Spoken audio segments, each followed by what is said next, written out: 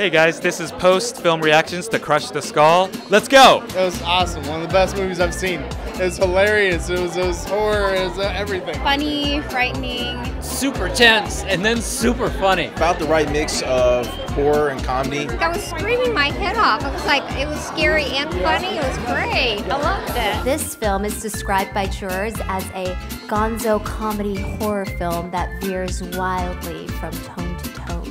Best narrative feature film winner, director of Crush the Skull, Viet Nguyen. I'm just really happy that I was able to win in front of my son because look how happy he looks. Are you proud of your dad?